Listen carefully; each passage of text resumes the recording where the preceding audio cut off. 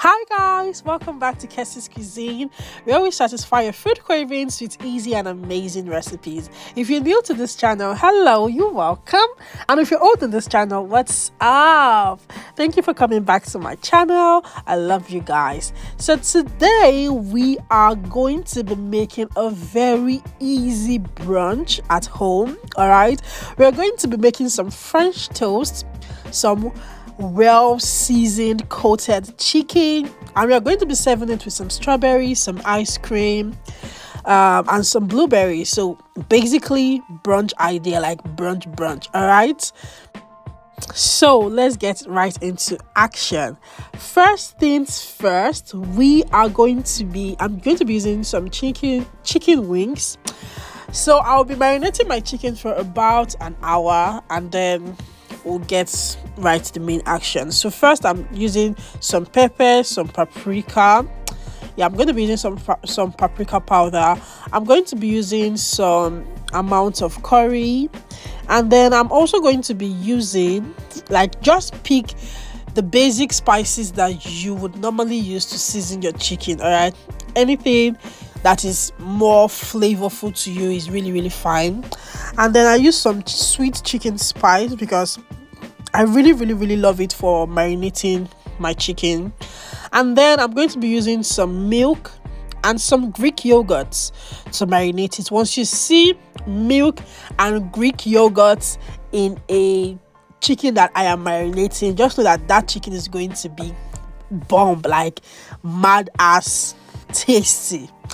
So I added in my milk, I added in my yogurt, and you want to stir that properly, stir it very well, and then you want to marinate it for about, if you don't really have time, 30 minutes is fine.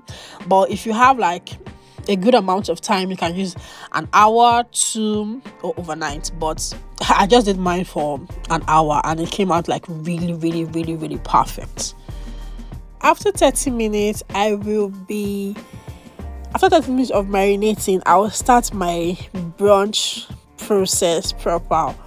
So I'll be using some amount of eggs. For the amount of bread that I had, I'll be using 3 eggs, and then to that I'll be using 2 eggs, and then to that I'll be adding in an amount of milk. I'll add in some paprika powder, and then also paprika pepper, and then I am going to be adding in some vanilla extract. Now for this, you do not have to spice your egg at all, because let's say, I don't know, but for me personally, actually I don't need to spice my eggs again, because my bread was a sweet bread. So for this recipe, you would want, what is preferable is a whole bread, like not sliced bread or anything. The whole bread is preferable. Preferably, if you can lay your hands on some agege bread, that is going to do some very good justice. But because I didn't have agege bread, I'll be using this bread, and I'll be using some butter to fry my bread or to toast my bread. Then to a hot pan, you want to rub it properly with your butter, and then you want to soak your bread left, right, center, everywhere. Make sure it is generously soaked in that egg and milk, and then you want to add that bread to your already hot pan. Okay, now if you are making this, make sure that your heat is medium heat, because if it is too high, your bread is going to burn without it cooking through. All right, so make sure that it is medium heat, and that you flip it regularly until it is golden brown on all sides. Do you understand me? Until it is golden brown, just like this next clip. Like, it's not burnt, but it's really cooked, golden brown, well toasted. Now when as I was doing my bread, it was the right time for me to start frying my chicken. To my leftover egg and milk that I had by the side, I'll be adding in some more eggs, and with that I'll be using that egg to coat my chicken. I'll be using some eggs and some flour. My flour was seasoned with a cube of Maggi. So you add your chicken wings to your egg, add it to your flour. For me, I usually like double coating. Put your chicken in your eggs, first step.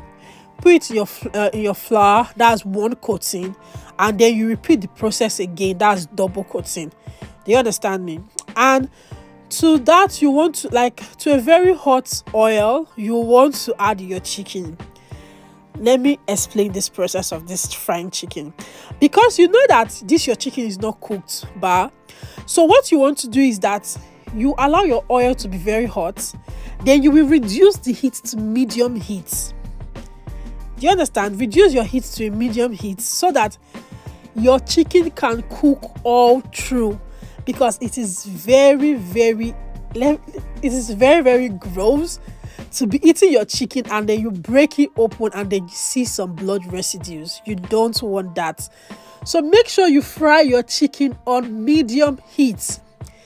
A trick that I learned to know if your chicken is well cooked: when you are frying your chicken, try to use a fork to poke your chicken. When you poke your chicken that is on the fire frying, if it is not well cooked, it is going to bring out some water, and with that water is going to come out some blood residues. All right, I didn't show it in this video, but I think I would show that in like a video on its own, how to fry chicken that is not cooked. If you see that blood and water coming out of your chicken, put your chicken back in your oil. You understand?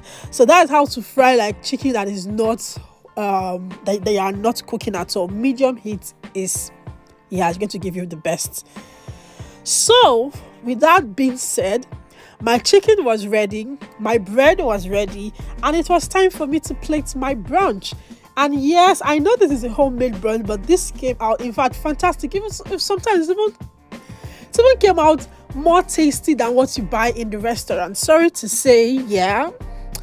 Yes, so this is all for this video. Plate your food.